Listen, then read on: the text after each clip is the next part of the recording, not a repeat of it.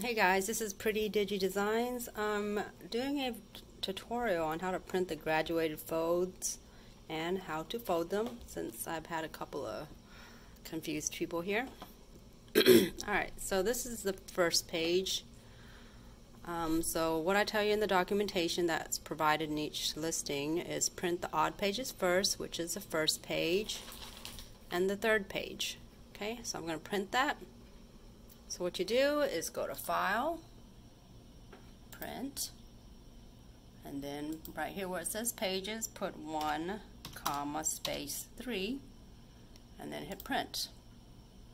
Okay, once those are printed, you would flip those two pages around and print page 2 on page 1 and page 4 on the printed page 3. Okay, so once it prints, I will show you. But depending on your printer settings and what type of printer and all that good stuff, you got to figure out how to flip it.